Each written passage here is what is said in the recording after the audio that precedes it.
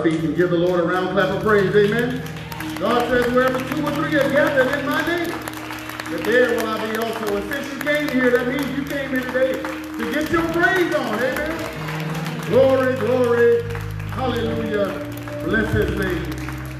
Dear Heavenly Father, Lord God Almighty, again, Lord, we come to you with a spirit of thanksgiving. Just thanking you, Father God, for just being able to wake up this morning and see the dawning of a new day. And so, Father God, in the name of Jesus, we know that you're already in this place. And so, Father God, we ask that your Holy Spirit, your holy anointing, and your holy presence will just fill this place from the back to the front, Father God. Move in a way, Father God, that we know that we have been in your presence. And so now, Father God, in the name of Jesus, we place this time of worship into your hands, that your all-wise and your perfect will may be done. In Jesus' name we do pray. Let the church say, amen. Amen, amen, amen. We invite you to continue to stand and sing along as our choir leads us in a period of praise and worship. Amen. I don't know how many songs they're going to do, 2 or 3, but whatever they do, we're going to sing along. Come on.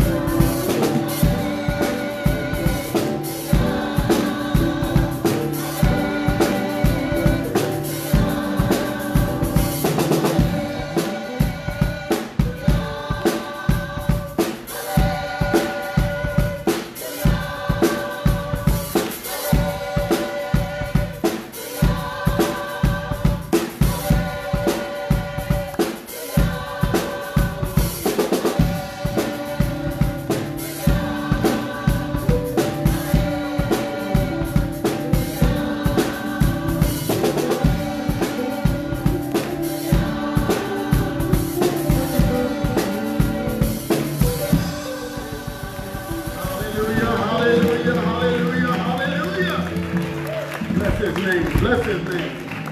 Glory to God. Amen. You may be seated in the presence of our Lord. Amen. Amen. Glory to God. Bless his name.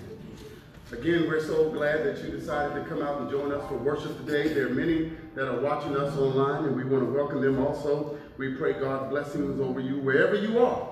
Amen. And however you're receiving this worship experience today. Amen. Amen. Again, just very quickly, on the back table, we do have all of our announcements as they are printed. I certainly want to highlight a few that certainly have been impacted by this recent outbreak of the coronavirus. Again, the senior ministry trip, please, if you were a part of that has been canceled. So please contact Florence Bonaparte or Carolyn Rogers. Men's ministry, we're having a meeting today after church, but that also has been canceled. Please be on the lookout for more information as to that meeting. If you had an article that you're trying to get in for the tithe, again, that is still due today. You can email it to the tithe at msbc@aol.com or give it to one of the members of the tithe committee. The male chorus, they were going to be in concert today over at Rush Metropolitan. That concert for today has been canceled. So please be mindful that the concert has been canceled. This upcoming Thursday, the senior movie matinee, Thursday movie matinee, that has also been canceled for our senior ministry. So please, again, just be mindful of all of these things. Let's be mindful that school has been called out. So these are going to be some very turbulent times for everyone. More information will be coming out as to activities here at Market Street Baptist Church. So please make sure to check your email on tomorrow morning so that you can get all of the announcements. And here today, again, during the worship service, we will not stop and observe a formal offertory period. If you wish to give an offering today, there's an offering plate in the back. We ask that you would be so kind and gracious to place your offering in the plates at any time throughout the worship service or as you exit the building. If you're watching us online and wish to contribute, you can certainly do that by going to our website and contributing in our donations page or through the Cash App at $MSBC donations. However the Lord has led you. Also back there on the back, we do have the instructions for our modified Daniel fast. Those of us who are members of Market Street Baptist Church know that we have called the church to a period of fasting and prayer starting on March the 22nd for 21 days going into Easter. And so the instructions on what we can have and cannot have, they're also back on the back table. Please grab one or you can contact the church office and they can have that emailed out to you. Again, during these times, we just pray that everyone would be safe, do all that you can do to try to minimize your exposure, but most of all, remember what God said in his word, that if we want healing, then we need to pray. Amen? Amen. And so again, we thank everybody for joining us. As we look unto the Lord in prayer, in Scripture, our Scripture reading that we're going to lift up today will be 2 Chronicles chapter 7, verse 14. 2 Chronicles 7 and 14. And I'll be reading from the King James Version of the Holy Text. Those of you that are able to stand for the reading of God's holy word, we invite you to please stand wherever you are.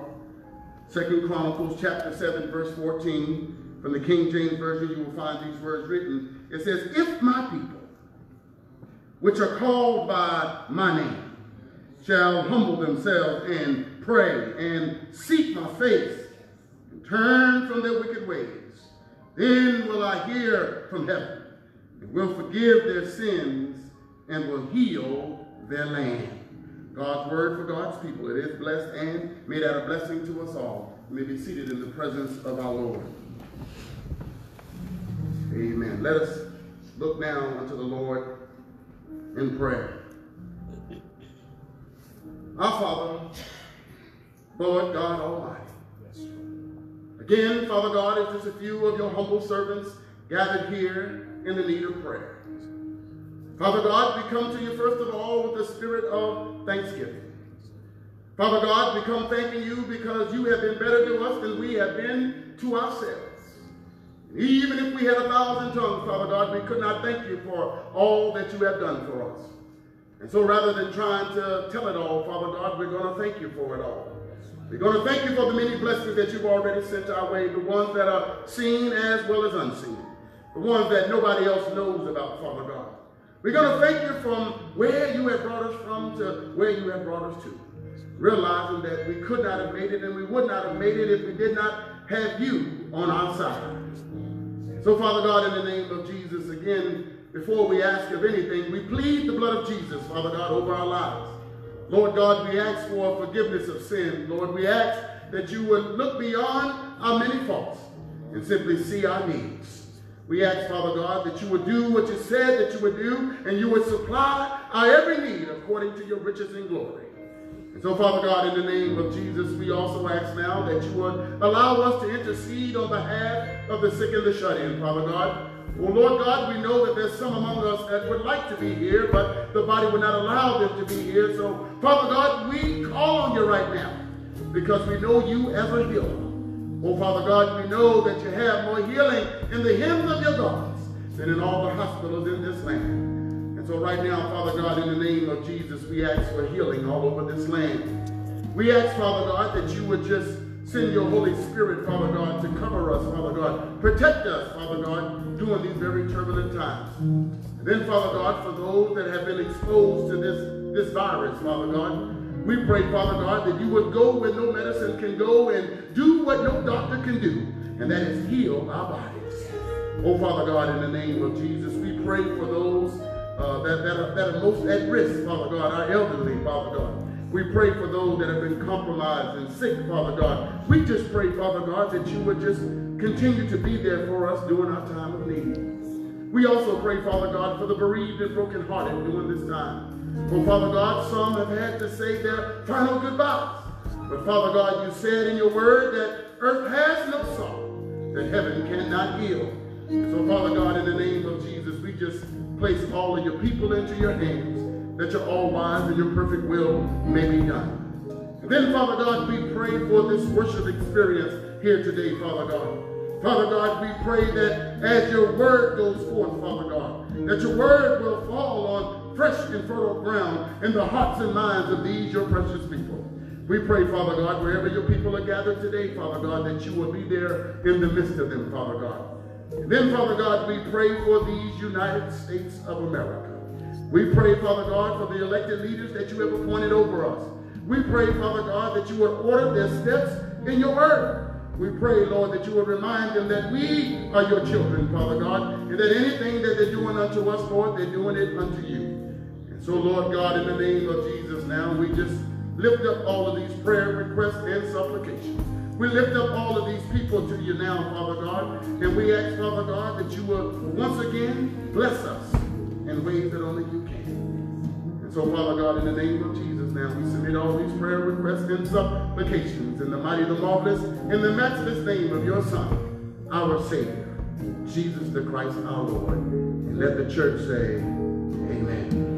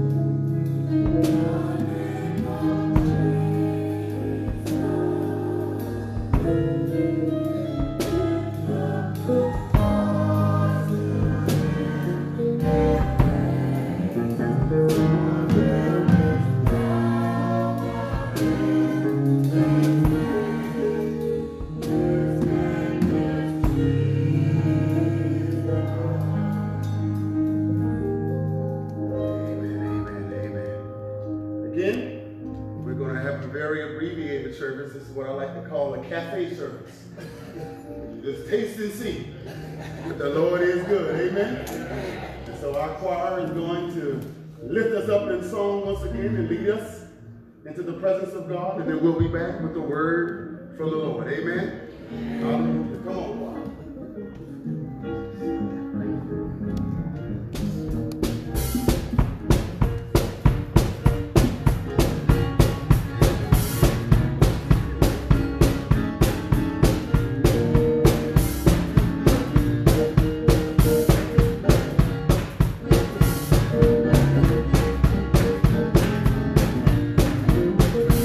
I'm a soldier on the battlefield and I'm fighting. I promised him I would serve him till I die and I'm fighting. I've had heartaches and pain, sunshine and rain, but I'm fighting. I've been up and I've been down, but I'll never turn around, 'cause I'm fighting. Listen, if I hold out, hold out, hold out, hold out, then I'll know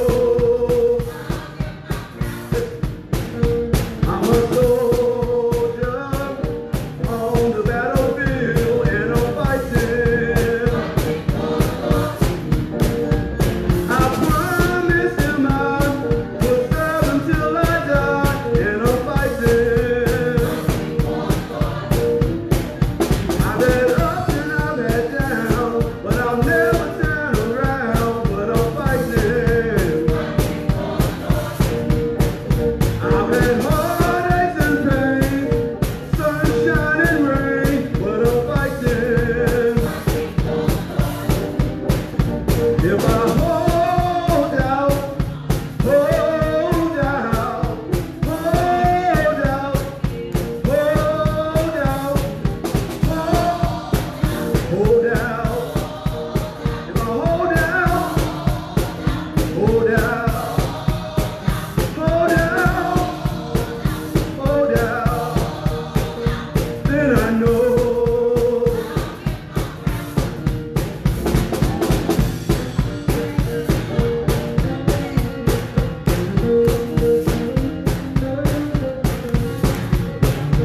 I'm fighting, fighting. I'm on the battlefield, fighting for. I'm on the battlefield. I'm on the battlefield. Yeah, I'm on.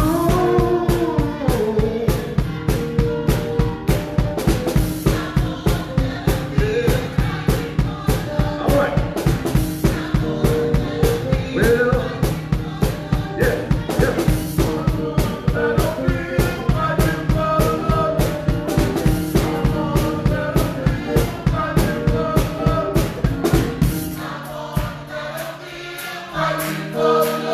On the battlefield, well, it gets dark sometimes, but I'm on.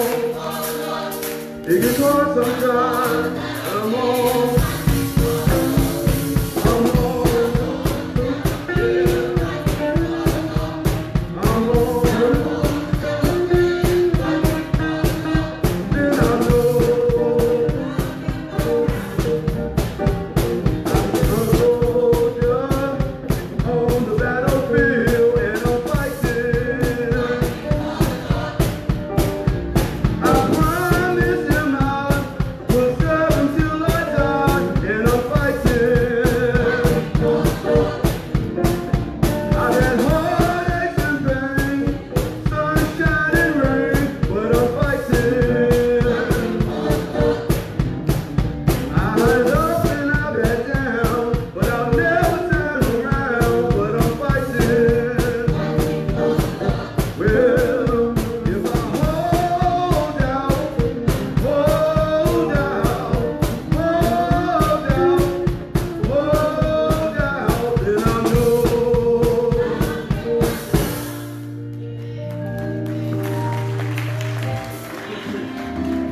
Listen to that good traveling music so the choir can come on down. Yeah? Listen to that good traveling music. Come on. Come on down.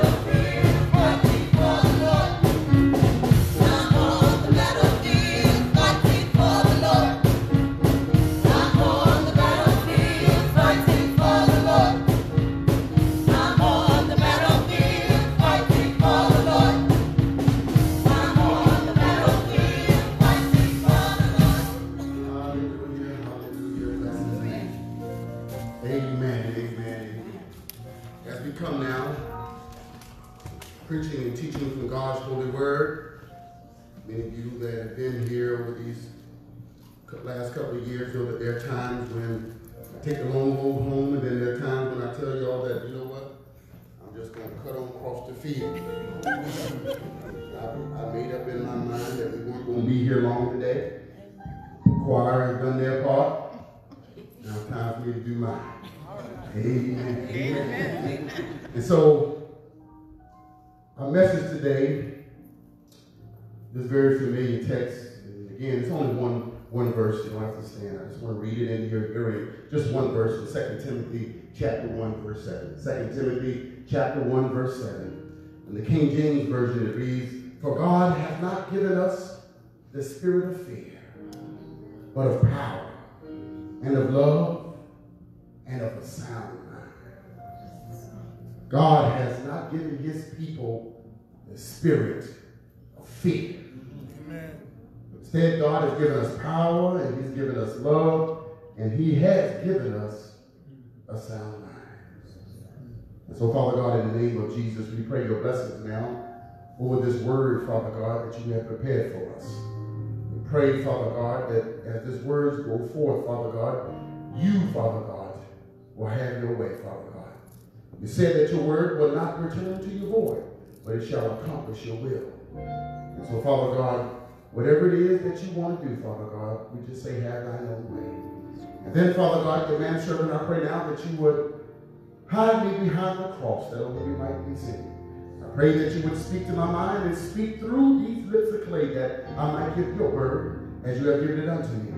And then, as always, Father God, I ask for preaching power, kind of power that makes preaching easy.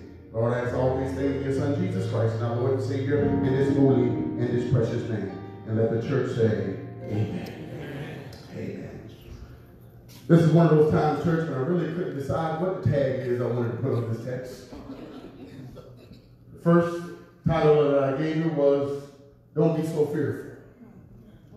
Then it was, You Have Nothing to Fear. But after I kept going over the message and going over it and over it, God laid it in my spirit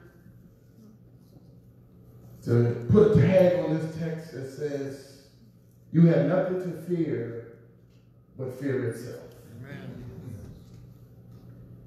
And the reason is because it's only 3 months into this new year. That's all we are, 3 months.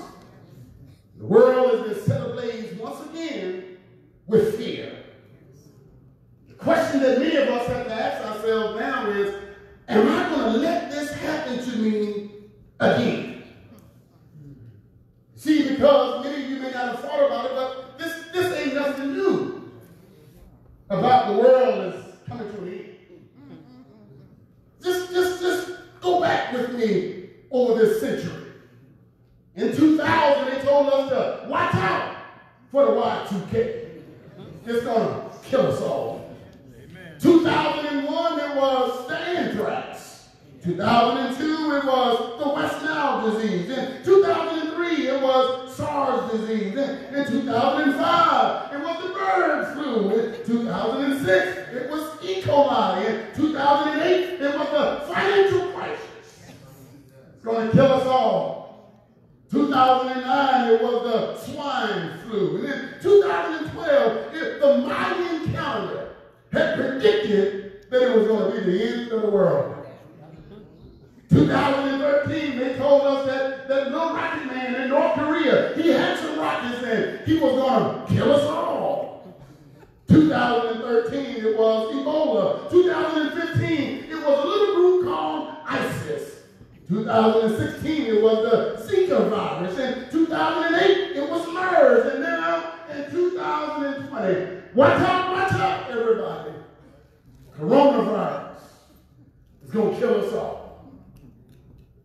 Well, I'm here to tell you, church, I'm no scientist, I'm no epidemiologist, I'm no virologist. I don't know much about the coronavirus. I know about as much about the coronavirus as I know about Corona beer. The only thing I know about Corona beer is I heard that it goes good with life. I'm not standing up here trying to tell you what the virus is going to do and how the virus works and what's going on. I don't know all that, but here's what I do know. Here's what I do know as a man of God. Despite what the world has said, despite how bad they said it's going to be, none of those things has killed us yet.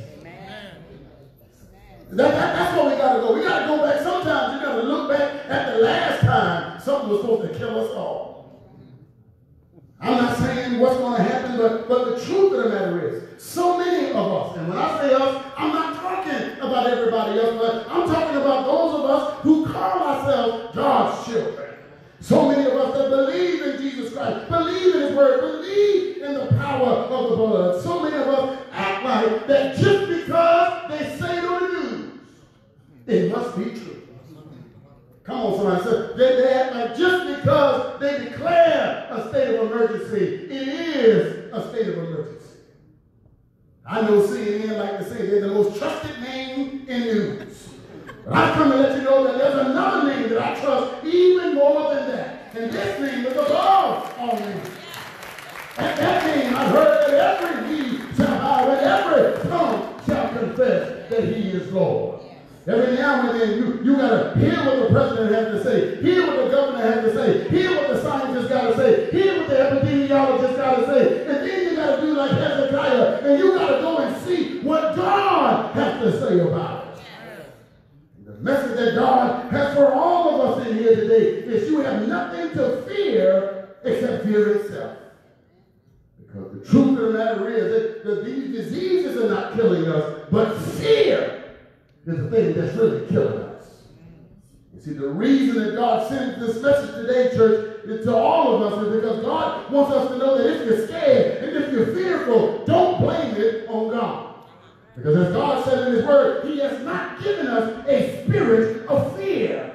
And the reason God has not given us a spirit of fear is because God wants us to live a life of faith. And God realizes that faith and fear can't occupy the same heart. Because where there's fear, there is no faith. And where there's faith, there can't be no fear. So again, if you're scared, you didn't get that from God.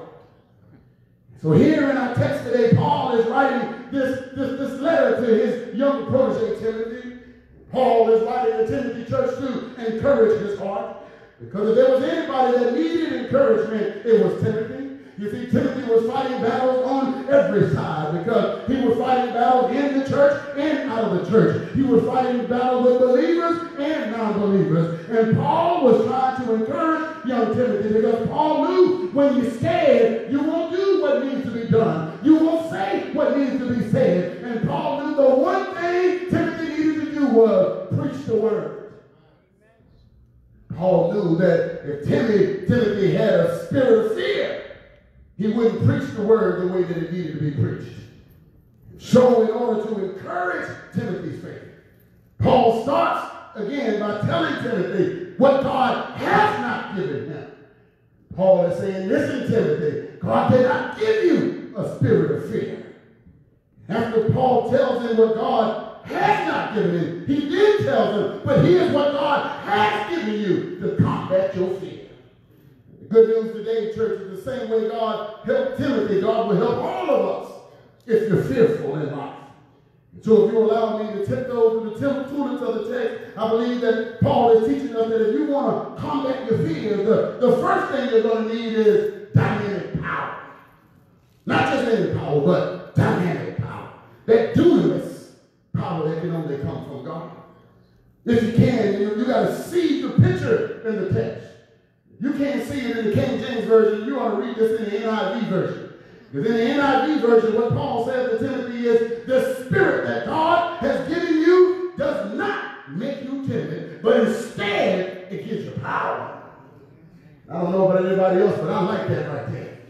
I like the way that sounds. You ought to say that every now and then. I got the power. The reason I like the church is it helps me to remember that I don't have to rely on my own strength, my own might, or my own sword, or my own education. But when I'm going through what I'm going through, not only do I have some help, but I got the power. And not only do I have the power, church, but I got the same power that created the heavens and the earth. I got the same power that created something out of nothing. I got the same power that created every living thing. And the one that owns the power, he told me nor forsake me. He told me that he would protect me from all hurt, harm, and danger. And he told me that I have nothing to fear except fear itself. Come on, somebody. So I don't know what the virus is going to do. I don't know what the next virus is going to do. But what I do know is if I had the power to make it then I got the power to make it now. You got the power. Stop relying on somebody else to do what you got the power to do. But the second thing that Timothy, that Paul tells us that we need if you want to combat fear, not only do you need dynamic power, but he says you're going to need divine love. You're going to need the love of God. Church, when I think about all the things that God has given us in our arsenal to combat fear, the one thing that holds it all together is God's love.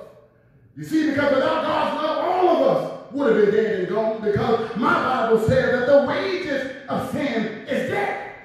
But it's the gift of God. Come on, it's the gift of God that allows you to wake up this morning. It's the gift of God that allows you to come to church this morning, because the gift of God, which is his love, is eternal life. Come on, it was God's love, church, that caused him to create us. And it was God's love that caused him to save us. And it's the unmerited, the undeserving love of God that keeps him watching out for us. And when you know the one that is sitting high and is looking low, when you know that he's the one that's watching out for you, you know that you have nothing to fear but fear itself. Because when your enemies come upon you, he will make sure that they stumble and fall. See, when you're a child of God, you got to live with the confidence of knowing that God loves you too much to either sleep nor slumber. God loves you too much to take his eyes off of you. So with every breath you take and every move you make, God is watching out for you.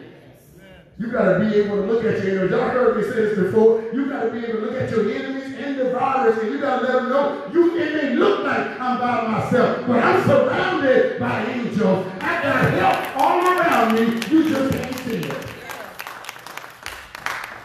And the way God looks out for his children is by making sure that grace and mercy are always on our side. You see, God's grace and mercy, church, are always preceded by his divine love. Because see, when you're a child of God, here's how God speaks to you. God says, hear me now, my child. Look, I'm going to give you some stuff that you don't deserve, that you didn't work for, and you did not earn. And the reason I'm going to give it to you is not because of you, but I'm going to give it to you because I love you so much. That's why God blesses us. It ain't because you're so smart. It ain't because you've been to college. It ain't because you're so educated. God blesses you because he loves you. But at the same time, when God talks to his children, he also gives us the other side of the coin. And God tells his children, look, now in this life, all of us are going to have to go through something. But because you're my child, I'm going to limit the harm, I'm going to limit the hurt, and I'm going to make sure that whatever you're going through can't have his way with you. That's what we ought to be glad about. That the enemy, that there's some things he might be able to do to you, but he can't have his way with you. The enemy might be able to touch your money, touch your family, touch your business, but the one thing the enemy cannot do is touch inside of you. God says, I'm going to limit what you got to go through. And it's not because of you, not because you've been so good, not because you've done it all right, not because you dotted every I and crossed every T. No, he said, I'm going to do it simply because I love you. That's why we ought to thank God for his divine love. Thank God that he don't love us the way that we love one another. Thank God that he don't get mad at us and not answer our call and don't respond to us because we've done something wrong. God said, I'll look beyond your many faults, and I simply see your need. But as we cut across the field and take this thing on home, you're going to need dynamic power. Yes, you're going to need divine love, but you're also going to need a disciplined mind. You got to learn, church, how to discipline your mind. Because here again, when we read this in the King James Version ends verse 7 with the phrase of a sound mind. But in the Greek, the word to a disciplined or self-controlled mind. And if there's anything I don't want you to underestimate today, church, it's the power of your own mind. Because I'm sure you've heard it said before that you may not be whatever you think you are, but whatever you think, that's what you are. Because as James Allen once said, as a man thinketh, so is he. See, those of us that spend a little time in the military, we can tell you firsthand how important psychological warfare is. It's a thing that they call psyops. Because see, in the military, one thing that they understand is if you ever want to win the battle on the battlefield, you got to first win the battle in your mind. Somebody needs to hear me right now, because so many of us are losing the battle before the battle ever gets started. Because at the first sign of trouble, we think it's over. Come on. Soon as the news say it's over, we think it's over. Soon as the news tell us to panic, we start to panic. As soon as the news say that it's going to kill us all, we think it's going to kill us all. But somebody got to know that the devil is a liar, because it ain't over till God says it's over. In your own life, you got to remember this. You got to say this to yourself, that it's not over until I think it's over. If you don't want to think that it's over, you got to be like the little train that was going up the hill, and you got to have an attitude that says, I think I can, I think I can. You see, because we've all heard it before, if you don't believe it, you'll never achieve it. As I get ready to take my seat, I want to say this to those that are here, those that may be watching online. Yes, in these times we need to be smart. Yes, we need to be careful. Yes, we need to be cautious, but we also need to know who's in control. And we got to know that nothing is going to happen to us unless God allows it to happen to us. Since God knows about all our troubles. I don't know about you, but God knows about every trouble that I got, because I take them all to God in prayer. Yes, I'm going to think positive. I'm going to choose to trust and believe in God. I'm going to choose to keep the faith. But not only am I going to keep the faith, church, but I'm going to walk by faith and not by sight. I'm not going to let the world tell me what I ought to believe. I'm going to keep leaning on the everlasting arm, and I'm going to keep my hand in the Lord's hands. Why? Because Jesus knows what it's like to have to go through something. Because my Bible said that he went through being lied on. He went through some illegal trial. He went through the pain of the cross. He went through being put down in a borrowed tomb. He went through being there on Friday and all day Saturday. And praise be to God, he was able to get up. Yes. All power in his hands. I don't know about any of y'all, but I believe that this too shall pass. And we're going to be able to get back up. Because God was able to get back up. And so while we're going through, the thing that we ought to be saying to ourselves is we have nothing to fear. Nothing to fear. Except fear itself. And the reason we ought to fear, because God said in his word, I have not given you a spirit of fear. So if you got it from somebody else. Amen? Come on. Y'all know, one of my favorite sayings is, they just practice in medicine. Yes. They just practice in medicine. There's some scientists and doctors in the lab right now practicing on a vaccine. That's it. They do trial and error, trying to figure it out. But you got to know that God not only has all power, but God knows all things. Yes. And so, don't let folks who practice convince you that they know what the deal is. Sometimes you got to go to God and get a second opinion. Amen. When God tells you that it's going to be all right, you got to say, I know. And everything is going to be all right. Come on, let us bless the Lord. Hallelujah. Bless his name. Again, I think I did what I said I was going to do. Yeah, we're going to be out here in less than an hour, like I said. Praise the Lord. Hallelujah. Thank you, Jesus. Amen. Don't take all day to worship God. Amen. You've been worshiping all week. This is just another thing to do. Just come together and worship Him in corporate worship. So everything that's been said and done here today, we're not going to leave without opening the doors of God's church. Maybe somebody here in this sanctuary, or maybe somebody watching online who has heard this word, and in these turbulent times, they've decided that they want to give Jesus a try. But the psalmist said, "Oh, taste and see that the Lord is good." You want to give God a try and taste Him for yourself. We want to invite you to come. We want to invite you to come that we might pray with you and pray for you, that you could have the blessed assurance of knowing that you are saved. You would like to be saved, you would like to be baptized. Jesus says, whosoever will, just let him come. The second invitation we extended for anybody who has heard this word. You have said in your heart that it's time for you to come back home.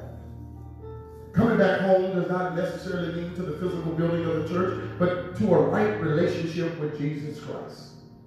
So many of us grew up in the church and then we kind of strayed away from that path of righteousness. God is standing and waiting with open arms saying, why don't you come back home? So if you're here today or you're listening today and you want to come back home, Jesus is standing and waiting with open arms saying, whosoever will, just let him come. The final invitation we extended for anybody in need of a church home. You're in need of a church home and you desire to be a member of Martin Street Baptist Church, 1001 East Martin Street, Raleigh, North Carolina. Again, we stand waiting with open arms to welcome you in, that you might be a part of the body of Christ. If you're watching from someplace else that is not local to Raleigh, again, contact us so that we might put you in contact with a local body of believers so that you might be under the covering of the blood. Again, God said that His word will not return to Him void. So His doors are open wide so that all of His children might come inside. Is there one here today that says, yes, Lord, here I am, in the name of Jesus. Hallelujah. Bless His name. Amen. Come on, let us bless the Lord for what He's done in this place. Glory to God. Amen. We've done what we said we were going to do. We've done what the Lord has called us to do. We've come and we worship Him in the beauty of holiness. Now as we get ready to leave this place, again, we pray that each of you had a blessed time in the Lord. Amen. Wherever you are. Glad that you came. Please be on the lookout. We'll do all we can to disseminate information as decisions are made as to what we're going to do about activities here at the church, as well as next week. No decision has been made, but we will get the information out as soon as possible. Again, we thank you. We love you, and we pray God's blessing over you. And for those of you that may be watching online, we thank you for joining us wherever you are. And we pray that these blessings have come into your presence as well. Amen? Amen. Amen. So let us stand as we get ready to leave. Remember, if you did not get it, one of the announcement sheets there on the table, the instructions for the modified Daniel fast are on the table. If you would like to make a contribution on the way out, there's an offering plate on the table as well. Again, we thank you, we praise God for you, and may heaven continue to smile upon you. Let us look unto the Lord in prayer. Our Father and our God, again, we thank you and we praise you, Lord, for just being able to be here today and come and call on your holy and your righteous name. Father God, we know that we're only here today because of your grace and your everlasting mercy. And so, Father God, in the name of Jesus now, as we get ready to leave this place, but never for your presence, we do pray, Lord, that you would go with us and that you would lead, guide, and direct us along the way. And Father God, we'll be ever so careful to continue to give you honor, to give you praise, and to give you glory, because, Lord, you deserve that, no so much more. And now unto him who's able to keep us all from falling and to present us faultless before the presence of his glory with exceeding ecstatic, overwhelming joy, to the only wise God, our Savior, be dominion and power, glory and majesty, this day, henceforth, and forevermore. And let the church say together,